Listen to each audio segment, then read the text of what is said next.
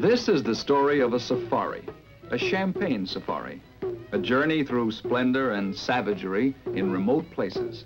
Our hosts were His Serene Highness, the Prince Ali Soliman Khan, and the former Princess Rahamat Banu Ali Khan, now once again simply Rita Hayworth. I'm Jackson Leiter. I took these pictures.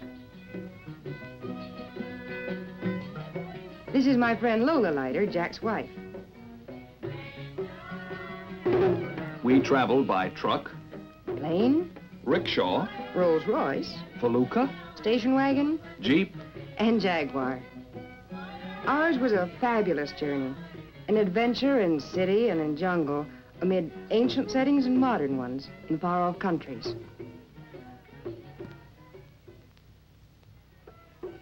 Adventure it was from the moment we arrived in Pompeii. From California, we were summoned to Italy. By an invitation to glamour. The invitation came from an old friend, an American girl who had lived next door in Hollywood. We came from that noisy, hustling world where she had been queen of make-believe to this hushed, antique land where she had become a real princess, the star of one of the great Cinderella stories of our time. For over 2 years, we had seen little of Rita. Newspapers told all sorts of stories after her glittering wedding on the French Riviera to Prince Ali Khan. Reporters and photographers trailed her even down these 2,000-year-old streets looking for tomorrow's headlines. Rita had none for them this time, and soon they ran out of questions and left us to see the sights. Pompeii is worth seeing. When mighty Vesuvius erupted back in 79 AD and covered the city with volcanic ash and lava, it preserved for us even the scribblings on its walls, like Caius loves Tulia. Or Marcus Cicero's a dirty so-and-so.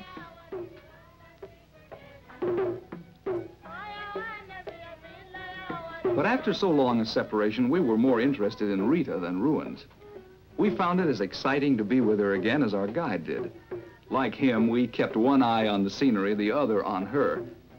I had known the struggling young actress, the starlet, and then the glamour queen. Pompeii was a good spot to get reacquainted. The old Romans had dedicated the city to Venus, the goddess of love. And Rita was America's choice as love goddess of the 20th century. She had always been eager, hardworking, friendly. Unlike some, Hollywood success hadn't changed her much. But 2 years of the life of a princess in Europe, we wondered. Beautiful as ever. With Rita, even the oldest photographers get that certain gleam in their eye. It goes with Pompeii. The city was the playground of ancient Rome. Wild, wide open, a city of luxury. The guide told about the 2 theaters that once stood here. The lovely actresses who were the toast of old Pompeii were wooed in this forum. And while she looked around at the rubbled remnants of its ancient glory, we watched Rita for signs of change. There were none. The princess was the same girl I'd always known. A little more saucy. But as warm and loyal a friend as anyone could want.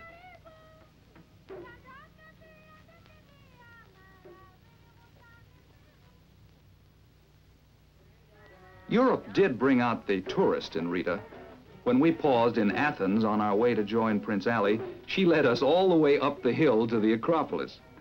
She had to see every statue, every stone. Monuments, thank heaven, don't move when you photograph them. I had one of the world's loveliest models, but as you know by now, I'm not a professional photographer. But here was the chance of a lifetime. Rita was going to remote countries to meet her husband's people for the first time. A strain on any bride. Bring your camera, Prince Ali told me.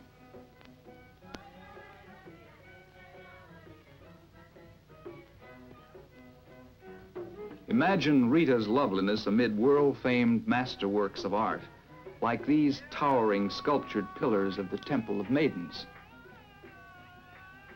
You can guess how pleased I was to record these scenes. Prince Ali thought the company of old friends would ease the strain of Rita's journey to far-off places. Everywhere we found her fans. The younger ones tagged right along with her. In the Parthenon, where the ancient Greeks worshipped the goddess Athene, by startling coincidence, Rita found a familiar face. The resemblance to Orson Welles was uncanny, as though the old Greek sculptor had foreseen him in the role of Macbeth. But now Rita was the Princess Ali Khan, impatient to rejoin her prince. Pausing to shake hands with the guard, who had recognized not the princess but the movie star, we said goodbye to Europe and headed for Africa, where the movie star was just a celebrity, but the princess was worshipped. In Egypt, Rita started her sightseeing early in the morning. Prince Ali's ancestors for centuries ruled here as caliphs, but to Rita, he was just another tourist. She hauled him off with us to see the tombs of the pharaohs. The prince scoffed at our sun helmets and went bareheaded through the heat of the day. The princess said she preferred comfort to glamour.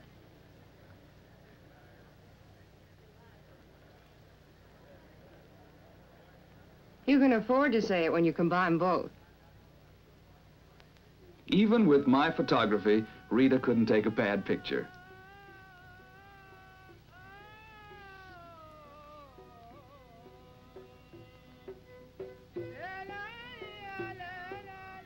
Sailing down the Nile in an Arab felucca on our way to the Valley of Kings and the lost grandeur of Thebes, we left civilization behind.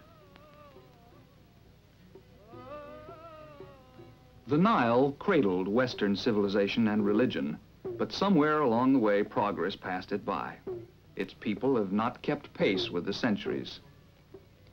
These buildings were ancient when Alexander the Great sailed down here to loot them. Some date back almost 7,000 years. A famed Egyptologist, Dr. Lubitsch, was our guide. But Rita's presence drew additional volunteers like flies. Everyone wanted to meet the beautiful movie queen. We learned from them how the pharaohs were mostly concerned in life with how they would live after death. They built great tombs, furnished them with food and household equipment so their ghosts could live in luxury. On the bodies of lions, they had their own faces sculptured, symbols of their power. These sphinxes guarded tombs once packed with royal treasure. The pharaohs figured nothing too good for their ghosts. But tourists photographing the sights shifted their aim when they saw Rita and Ali.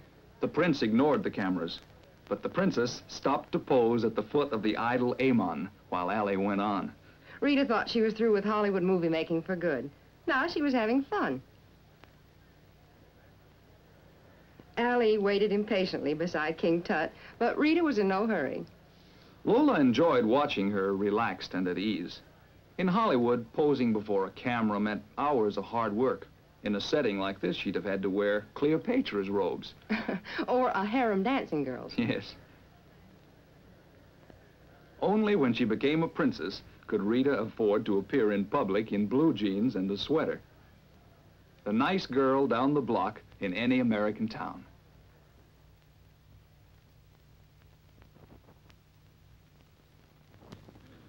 From Egypt, Prince Ali led us deep into Africa, where his realm begins. This is Nairobi, capital of Kenya, a modern city whose suburbs are the jungle. Its world trade has transformed witch doctors into traffic cops, taken them from the jungle to enforce laws framed by Englishmen. This temple was decorated in honor of our arrival with the orange and green banners of the Aga Khan and his son. Not a movie palace, but a mosque, sacred to Allah and Muhammad. Here, Prince Ali, the 49th generation in direct line from Muhammad, is worshipped almost as a god. In his Nairobi home, life is a page out of the Arabian Nights. Servants, like genie, bow to his every command. Mahmoud, the major domo, keeps the staff busy the year round, preparing for the prince's annual 2-week visit. Mahmoud IV made such excellent desserts, Ali took him all over Africa. Yes, until one night in Zanzibar, dessert was awful. Then he was sent home in disgrace. Mahmoud 16 was servant to Mahmoud 1. Ali's secretary, Mademoiselle Bleche, takes dictation in 4 languages. Mahmoud 6 had one great talent. He could serve pineapple juice without spilling it. As a movie star, Rita had thought herself wealthy, but never had she dreamed of a luxury like Prince Ali's. Until Nairobi, Princess was just her new first name. Now she learned what it meant to live like one. Lola wanted to see the real Africa. We got directions from a local gas station, borrowed one of the 5 cars in the garage of Ali's Nairobi home and a chauffeur to go with it, and started out. Just outside town, we were reminded that this was conquered country, and conquest can only be maintained by force. The British have tripled their garrison here since our visit.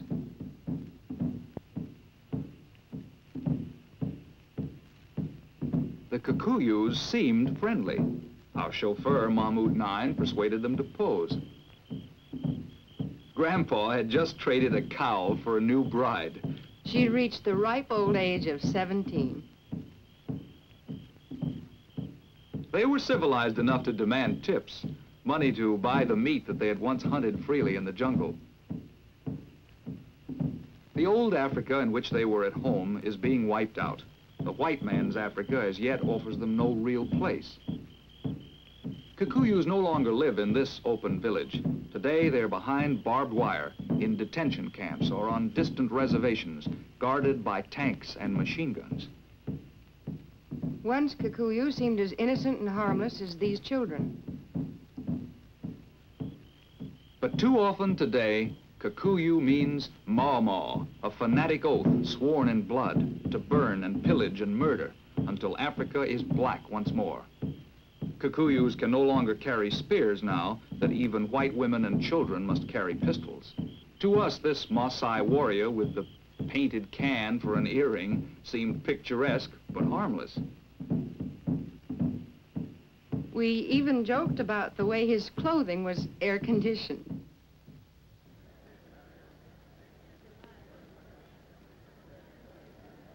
But a few months after we'd gone, this very marketplace was the site of one of the bloodiest Maw slaughters. The Maw killed not only whites, but natives who refused to cooperate with them. On our visit, we saw what you see, the kind of Garden of Eden atmosphere that has lured the white man from the cities of Europe with a promise of greater peace and plenty. And if nothing comes wrapped in cellophane, at least you can feel and smell and taste before you buy. 2 native beauties. They don't forget modesty for long. Man and wife, he's the one without the necklaces. This market had its high-pressure salesman, too, the one with the feather in his hat. He peddled a guaranteed cure for snake bite, broken heart, housemaid's knee, and pink toothbrush.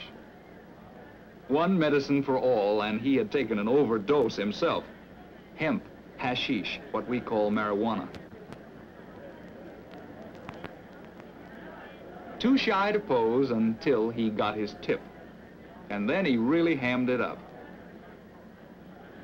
He wouldn't let us take the lens off him till we left to rush back to town for another colorful show in honor of Princess Rita.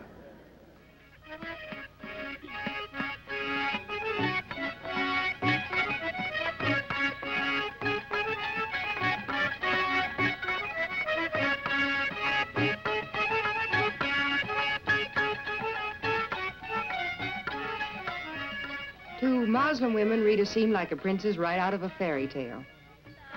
These, dressed in their traditional saris, came to Ali's home to perform an ancient religious dance for her.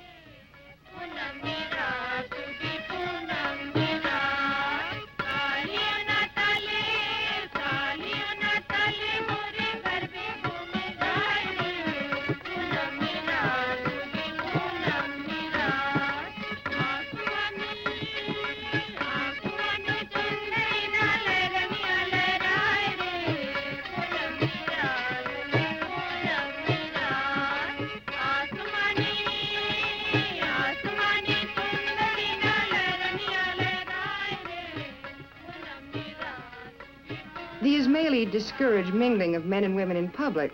The women always dance alone.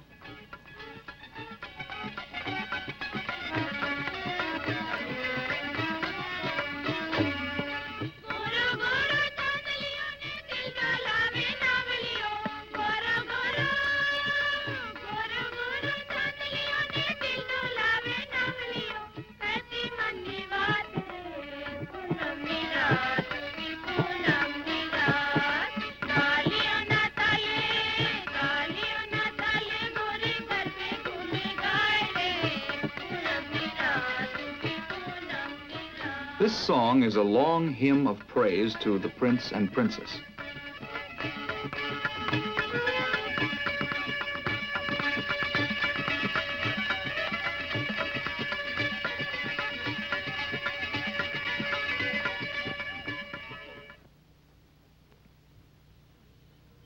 Duty carried the prince and princess to Mombasa, British East Africa, once the headquarters of a Muslim empire founded on slave trading. Since those days, Muslims have held a good part of Africa's wealth. A big share of the Aga Khan's fabulous fortune goes back to his people in the form of modern schools. This technical college is operated by the Aga jointly with the British government. Young Muslims study here the latest methods in science, engineering, agriculture. These were waiting for a glimpse of their princess. Everywhere in Africa, Rita was escorted on formal inspections of the schools which the Aga Khan, her father-in-law, had established.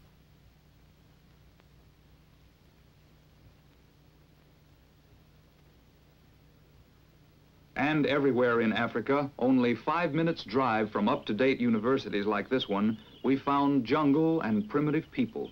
Within sight of this college, we were lucky enough to stumble on Wakamba tribesmen, who still live much as their ancestors lived. Music and dancing are more natural to them than speech.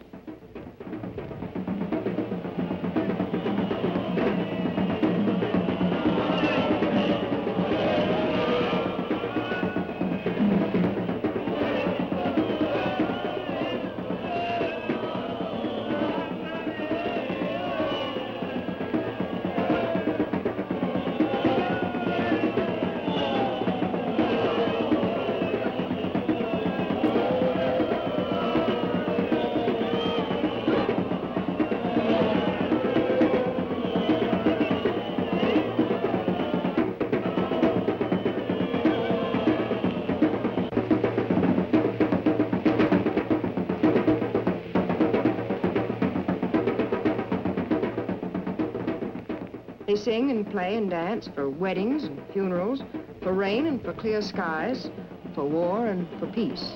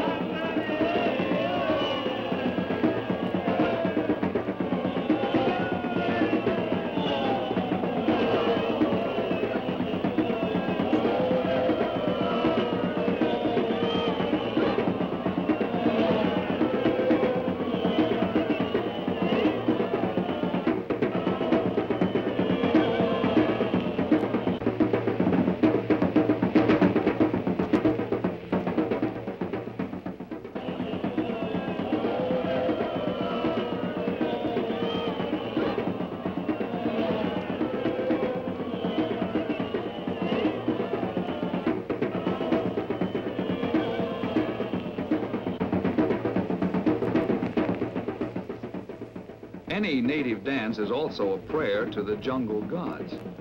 And a jitterbug session, too.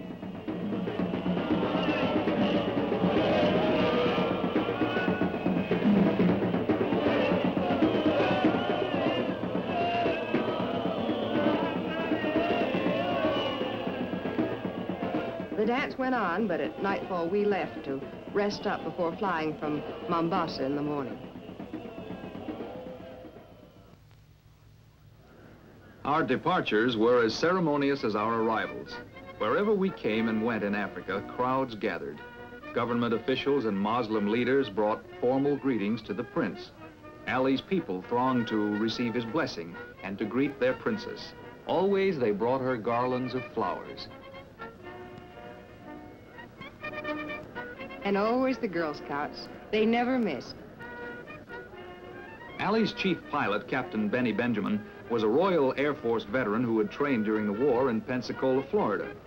The prince's private plane was custom fitted with built-in card tables.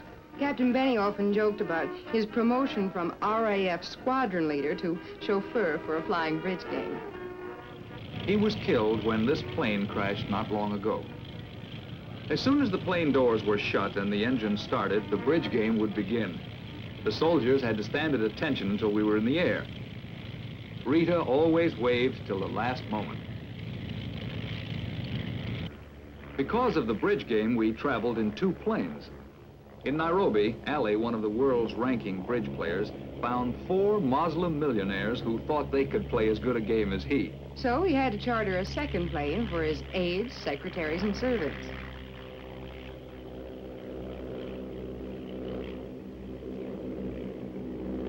Whenever he was dummy, Prince Ali, a World War II pilot, took over the controls himself.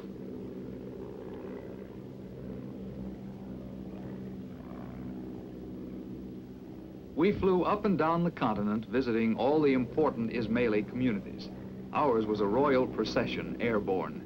Hey, remember Tanganyika? Yes, thousands had gathered to welcome the prince and princess. Here in 1946, the Aga Khan's people gave him his weight in diamonds. In 1954, platinum. Many African scout troops are named for the Aga and Prince Ali. This orange and green banner is the Royal Khan flag.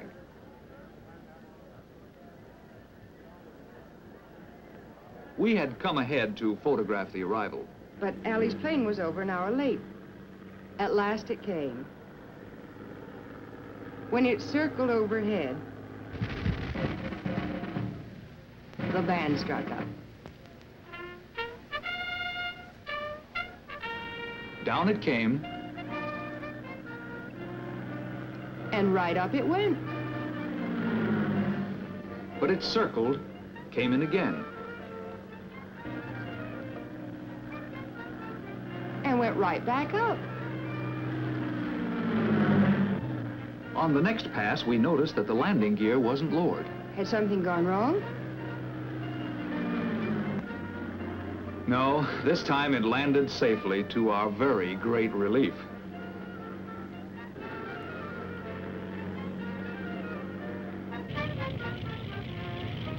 Later, Captain Benny explained that Ali had ordered him not to land until he'd finished the royal bridge game.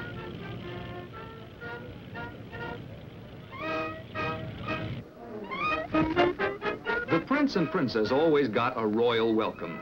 It always happened, too, that Muslim dignitaries battled for the privilege of holding the royal umbrella over Ali's head to protect him from the sun.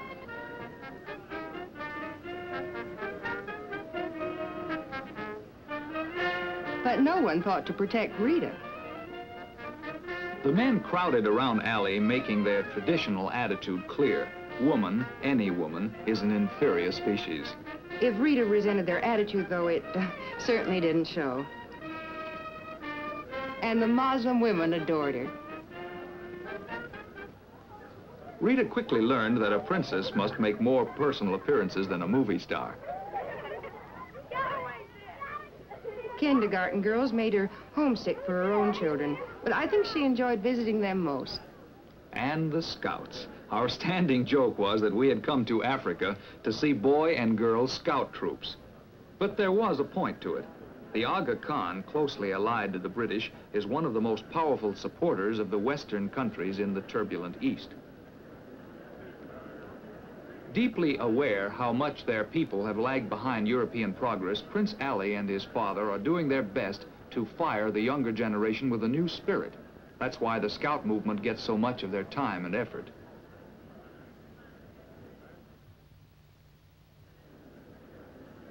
East and West met in music for us one day.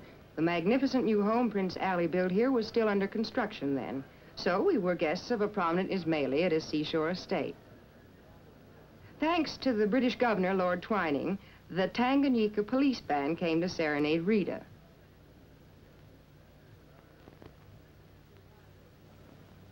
Its leader, a Sikh bandmaster, had been inspired in India by British regimental bands.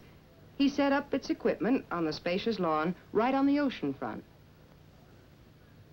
It was a beautiful day for an outdoor concert, except for the gusts of wind that puffed off the ocean, roaring into our sound equipment. Our host's handsome son, Nick, is one of the few Indian lawyers in Africa.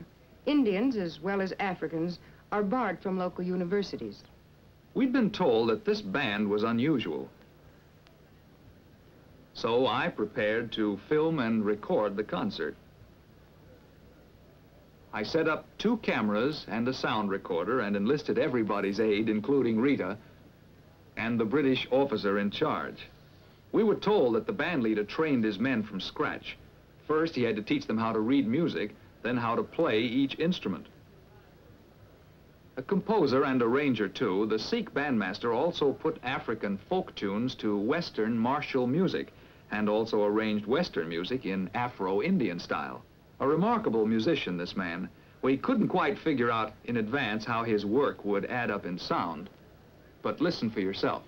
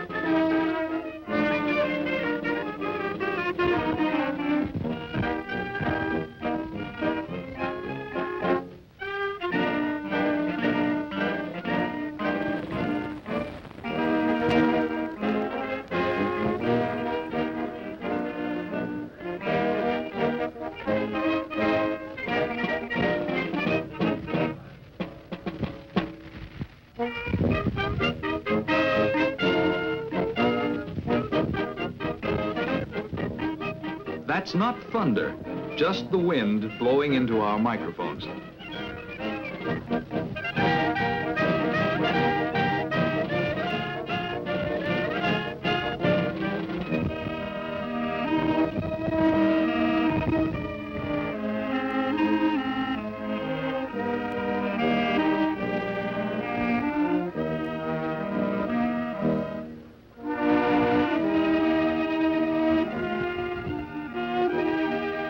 All went well until Rita took a hand.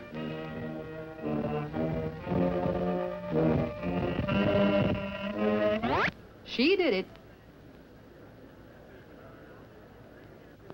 Somehow she made the reel jump the track, and the sound tape, yards and yards of it, rolled all over the garden. It twisted and tangled. It was like a ball of yarn that a kitten's played with. I had to draft everyone in sight to help straighten it out. Finally, we lined all the musicians up in a row, each holding on to the tape, and with the help of the British officer in charge, we managed to untangle it and then to roll it up again. It took us almost an hour. What they're holding is the music you've just heard.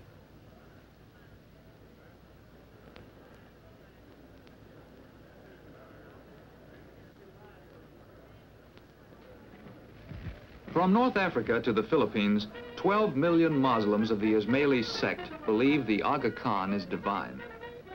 Some Ismaili live today just as they lived in centuries gone by. Others are modern in thought as well as dress. All unite in paying homage to the Aga, his son, and their princess. Here in Zanzibar, even the Sultan paid tribute to Ali and his wife. Prince Ali's Zanzibar home is like a fairy tale castle in an enchanted garden. This is just one of the many estates Prince Ali owns throughout Europe and the East. It is one of the most lavish. All this and a private golf course, too. The golf course, by the way, Prince Ali has since given to the people of Zanzibar. Prince Ali has homes ranging from plush villas to luxurious palaces in Paris, Cannes, Deauville, 3 in Ireland. Where he breeds racehorses. And a dozen or so more scattered around Africa and Asia. Building schools and hospitals, scholarships for young Muslims, and other philanthropies have cost the Aga Khan untold fortunes. Yet he is probably still the richest man in the world. His son has many responsibilities too, and these Rita had to share. The president of a Muslim brotherhood was our guide and protector on a shopping tour. Zanzibar is the home of the most gorgeous hand embroidery, with silver and gold thread, the kind of work no machine can duplicate. With many weeks of work, he'll make a sari worth hundreds of dollars.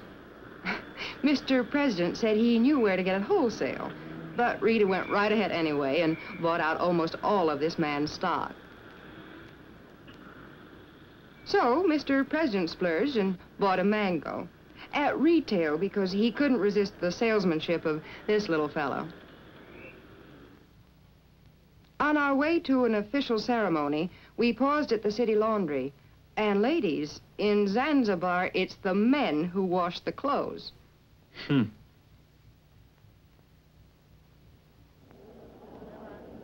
Crowds gathered long in advance wherever the prince and princess went, waiting patiently in the hot African sun. Remember that day at the graduation exercises of the Aga Khan School for Girls? Yes, it was around 108 degrees in the shade. But Rita and Ali couldn't disappoint the loyalty and devotion of the people who had defied the heat. By this time, Rita had picked up enough Swahili to get along, enough even for a short speech without too much effort.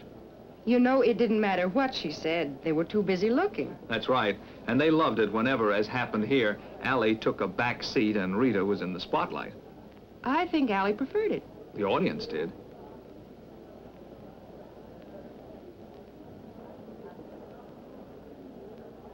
They sat all afternoon watching the princess award prizes.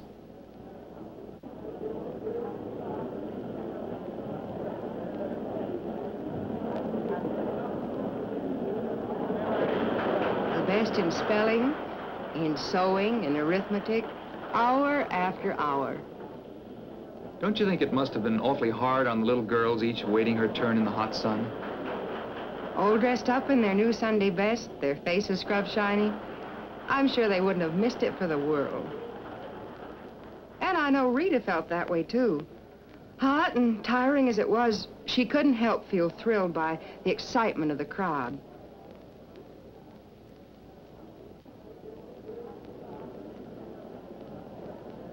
And even when it ended, the prince and princess didn't dash right off. Despite the crush, she and Ali stayed to have a word with everyone.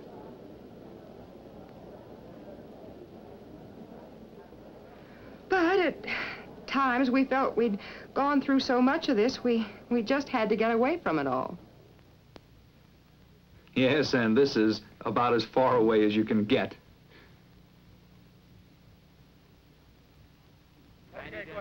Baganda tribesmen among the wildest in the African bush.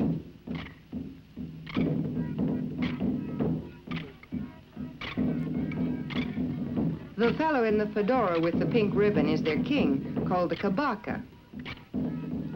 We came as they were warming up for a ngoma, which means literally ghosts of ancestors. The Baganda believe that in this dance, their ancestral ghosts come to life in their bodies.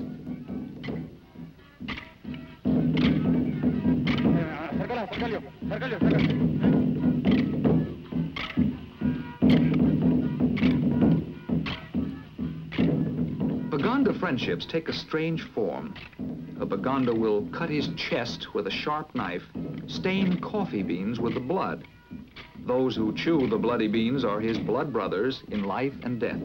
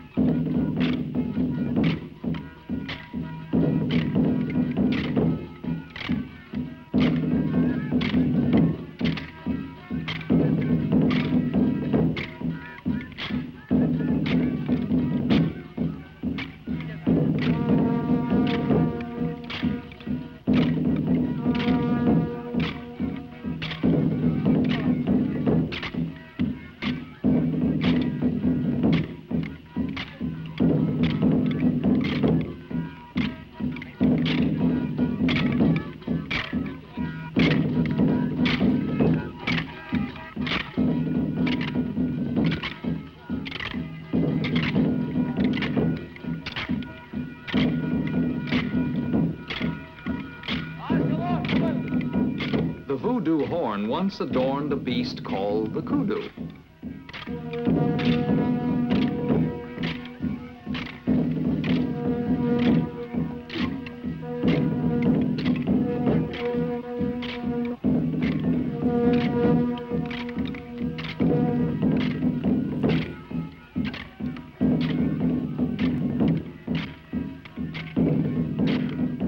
The overcoat and the battered fedora are the king's royal robe and crown.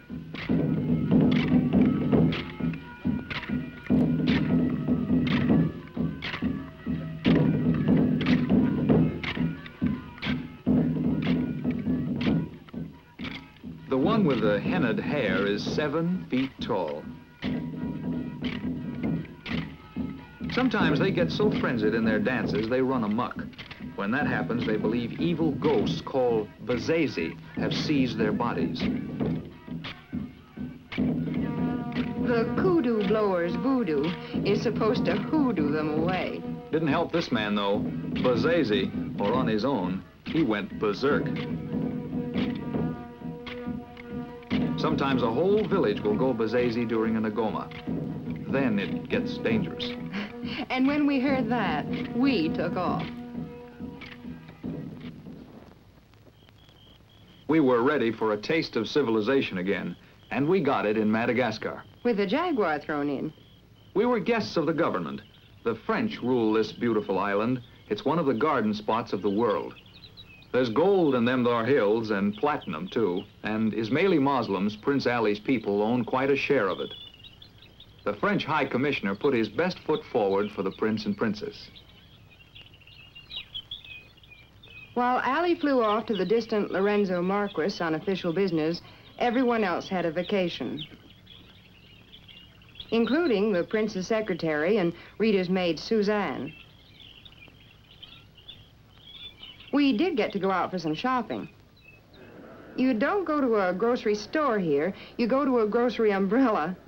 And under those umbrellas, you can buy anything from nylons to diamond necklaces.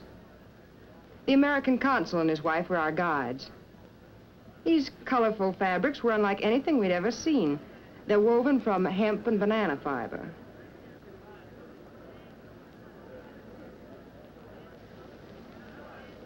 That pretty red seat looked inviting, but it couldn't hold us all.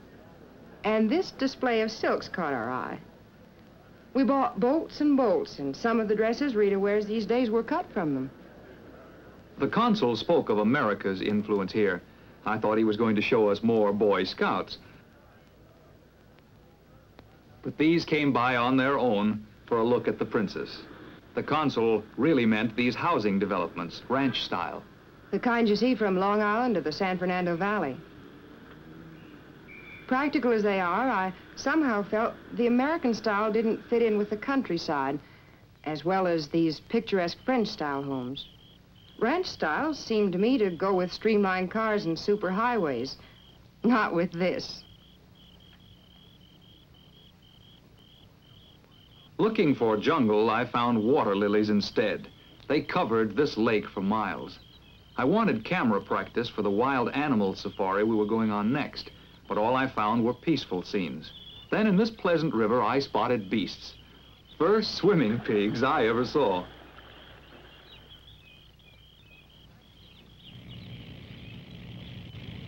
Back again in Kenya, we set off on safari in Prince Ali's usual grand style. Truckload after truckload of equipment, and an extra truck for 3 dozen native servants. Soon after plunging into the jungle, we spotted game. Then the country got so wild, the servants had to get out and carry the trucks.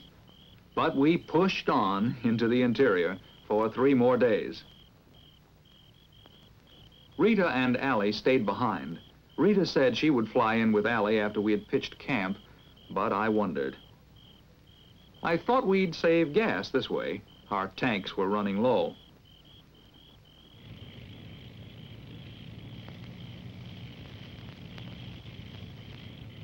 Where do you get gas on the African plains? At the corner super service station, of course. No hot dogs or soda pop. This fellow has his hands full servicing all the safaris that come by. He was used to cameras, but not his cousin from the country. Our destination was the Maasai hunting reservation where the lion and the hippopotamus play.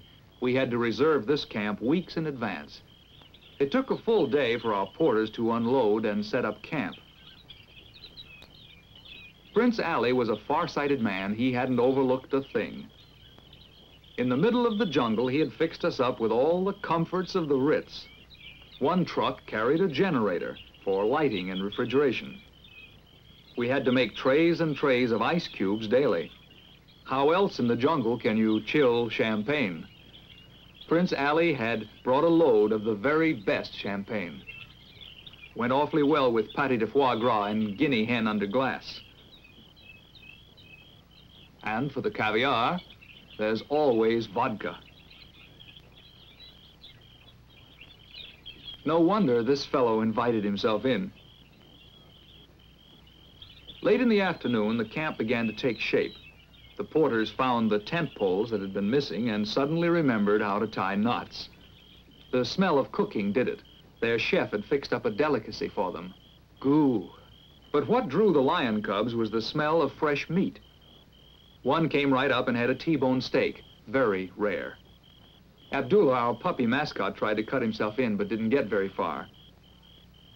This shy little cub had none. And he's a vegetarian. Abdullah, a civilized pup, didn't like the cub's table manners, or maybe he was just working up an appetite.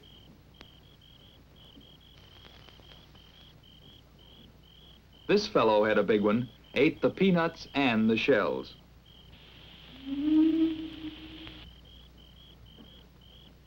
There's a lesson in etiquette.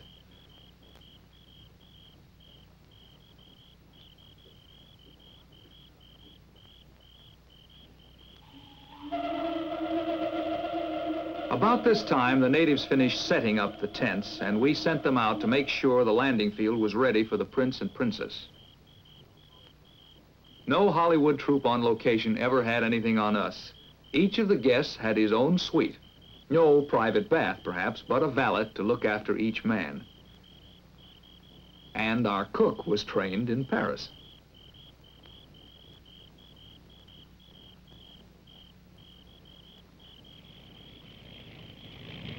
Ali timed the arrival perfectly, appearing just as the porters finished work on the landing strip.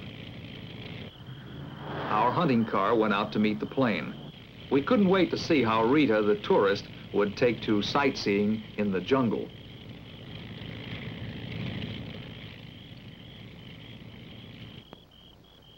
Lola, who had made the 3-day trip by car with us, wondered how Rita would like living in a tent. But Ali was alone. It was no great surprise. For some time it had been clear that not all princes and princesses live happily ever after. Early the next day, we made plans for the hunt. White hunters like this one make jungle safaris their profession. They are all crack shots, iron-nerved in the face of danger. Some can track game through the jungle as well as any native. Lola talked about shooting a lion, but when she found out they don't drop dead automatically when you pull the trigger, she decided to read a book instead. Allie's bridge partners demonstrated fine form and then went back to cards. Unlike Prince Allie, I'm no hunter. He's an expert marksman with a lot of big game experience. All I wanted to do was photograph the animals. It looked like a good day for both of us. We split into two parties. Allie was after buffalo, the most dangerous of all game. He took no beaters. Instead of lying in ambush while beaters chased one into the open, he planned to track his buffalo through the jungle. Risky, but more sporting. I mounted a camera on a truck. Not risky, but fun. For close shots, though, I did take a hand camera along, and right off I was lucky, catching this herd of impala antelope. The impala is the most graceful of all animals, and the world's champion broad and high jumper. He covers up to 30 feet with each spring, soars as high as 15 feet in the air, like a curving arrow.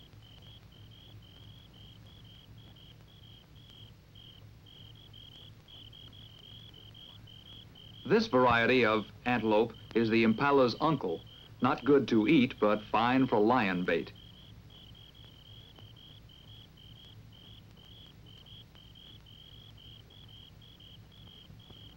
You can tame a zebra, but not ride or work him. He has little strength and less stamina. Gambling on the green a little lopsidedly came this couple. And right behind them, a family group, Papa, Mama, and Junior.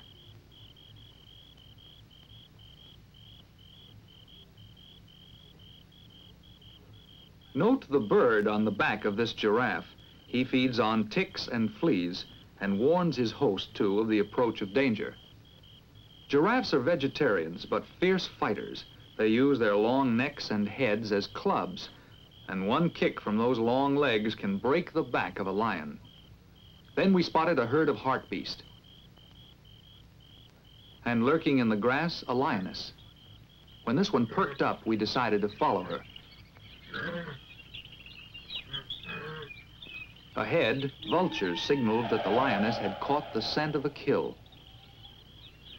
Safe on the truck, we trailed her. What lured her was a 2,500-pound buffalo that Allie had shot. Unable to lift it, he had gone on for more.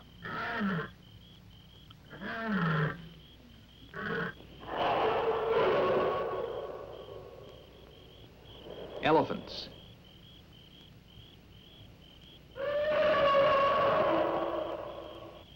These aren't the Asiatic variety you see in circuses and zoos, but the African type. Killers all.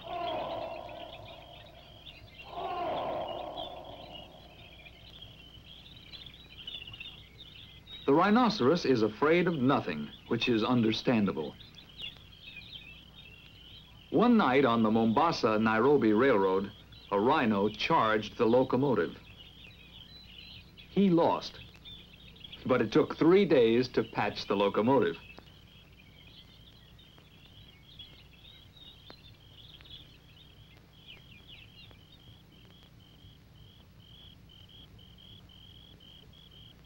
This affectionate fellow would love nothing more than to hug you and squeeze you, and then eat you. This is a python.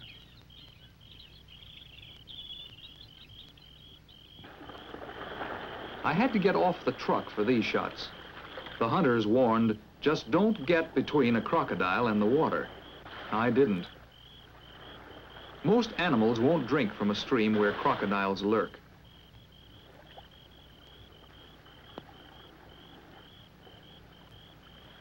There's only one who will smile at a crocodile, and that's this 2-ton baby, the hippopotamus.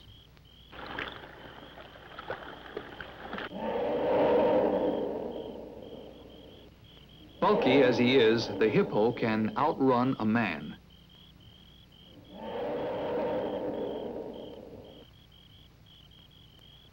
But he can't swan dive.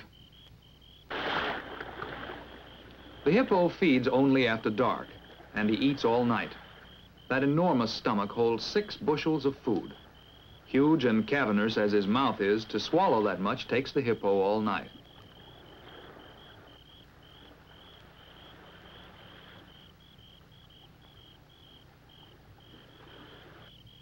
We left the animals in the late afternoon, getting back to camp long before Allie. He had got no more than the 1 buffalo which he had lost to the lioness.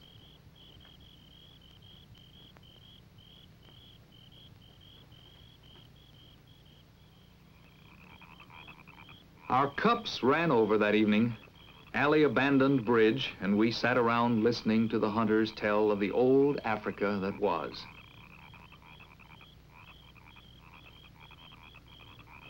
Later, some lions dropped in for a sociable visit. They said hello, but we weren't anxious to exchange greetings. They made themselves useful, though, took care of the problem of garbage disposal.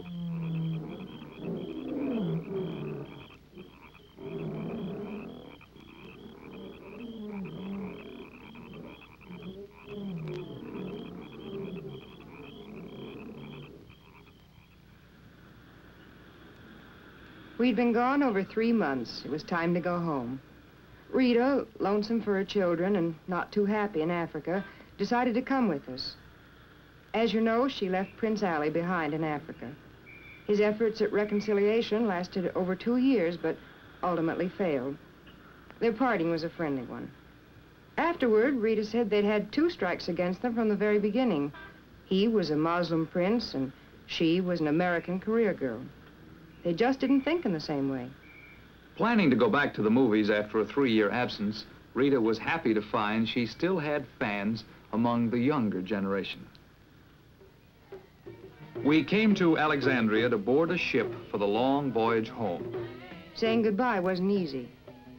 The wheel had come full circle. When the prince and princess started on this journey, they planned it as a second honeymoon. She had bought that station wagon in Morocco in happier days when it all began. Now she was taking it home. Just as we were preparing to leave, Rita received a special invitation from King Farouk to visit him at his summer palace here in town. Farouk was still monarch then, and he considered his invitations as royal commands. Rita didn't. Her answer was a firm no. We rushed the loading and hurried on board ship. And there we felt the thrill that comes only when a journey's ended and you're going home.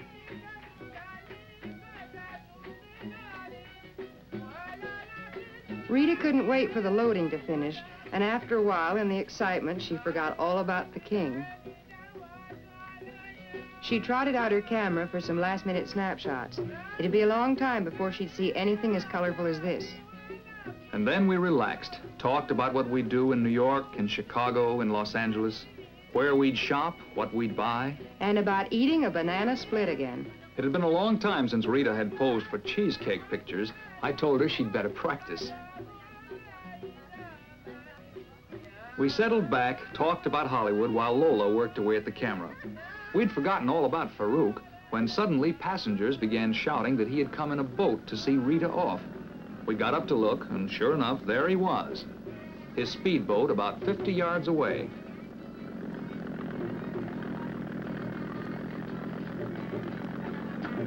The king didn't need an interpreter to understand Rita's sign language.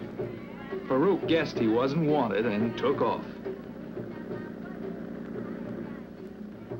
Rita kidded about her lost opportunity to win Cleopatra's throne.